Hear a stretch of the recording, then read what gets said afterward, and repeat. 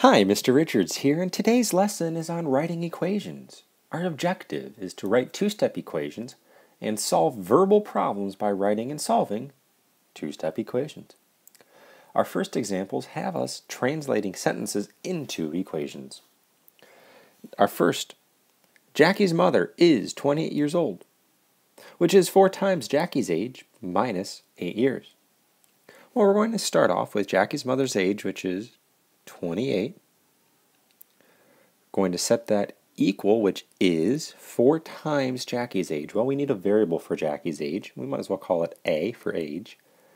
So 4 times Jackie's age, A, minus 8 years. If you wanted to solve it, you could probably get 9 years, but we don't need to worry about that right now. 5 more than half a number n is negative 25. Well, let's figure out the half a number n first. That's just going to be 1/2 times n. 5 more than that would be plus 5 is equals negative 25. So we have 5 more than half a number n is negative 25. Ralph threw a baseball 84 miles per hour, which is 21 miles per hour less than twice the speed s that Jonah threw it. Now, when they start to get this long, it is okay just to kind of break it apart. We have our 84 miles per hour. We have our is. We have 21 miles per hour less than twice the speed s. Jonah threw it. Okay. Well, we have 84 is, so the is going to be our keyword with equations for the equal sign. 21 miles per hour less than twice the speed. Let's do the twice the speed first. That's going to be just 2s. And when you have to think about now, is this going to be 21 minus 2s? Or is this going to be 2s minus 21, since less is going to be subtracting? Well, which makes the most sense in this context? We have 21 miles per hour less than twice the speed. Less than twice the speed. Twice the speed, 21 less than that. So it's going to be that one there. So 2s minus 21. So again, just to rewrite that, 84 equals 2s minus 21. He threw the ball 84 miles per hour, which is 21 miles per hour less than twice the speed s. Now we get to solve problems by writing and solving an equation. A baseball bat costs $41, which is $9 more than 4 times the wholesale cost of the bat. What is the wholesale cost of the bat? And we need to write and solve an equation. Well, the bat costs $41. And this is, which is equals 9 more, so $9 plus 4 times the cost of the bat. Well, cost, we could just use C. And before we move on and solve it, let's make sure it actually kind of adds up, makes sense.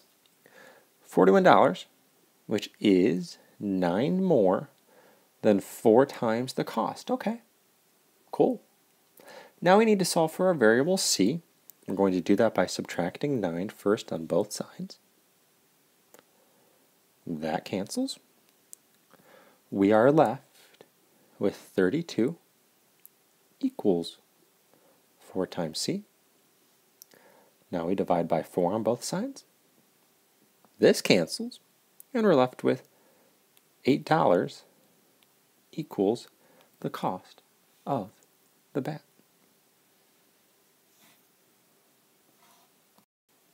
Today's fun fact for our math video can be found on www.mentalfloss.com. I found it interesting that the USDA, which is the United States Department of Agriculture, allows the use of the term wings, spelled W-I-N-G-Z, for chicken products that look like wings but contain no actual wing meat. Now, they oftentimes contain some kind of chicken meat, but if you're at the grocery store with your parents and notice that you have WYNGZ in your shopping cart, just note that you're probably eating some kind of chicken, but it's not actual wing meat. In our last example of the day, solve the problem by writing and solving an equation. Mrs. Jones earns $200 each week plus $25 for each pair of shoes that she sells. How many pairs of shoes does she need to sell to earn $1,000 per week? Well, she wants to earn $1,000, so let's say, okay, that's going to be $1,000 equals $200 each week. Well, that's going to stay the same no matter what. We have those $200 per week. Doesn't matter how many shoes she sells, she's going to make $200 per week. What does matter is she's going to make $25 per pair of shoe. So that's what's going to be multiplied. 25 times P, where the P is going to be the pairs of shoes. Well, let's solve this equation. Let's subtract the 200 from both sides. This is going to cancel. We're left with 800 on the left equals 25p on the right. Now divide by 25 so we can get our variable p alone. And 800 divided by 25 is 32 equals p. So she needs to sell 32 pairs of shoes in order to earn the $1,000 per week. Anything more than that? Great. But 32 to get the $1,000. That is it for this lesson. Good luck.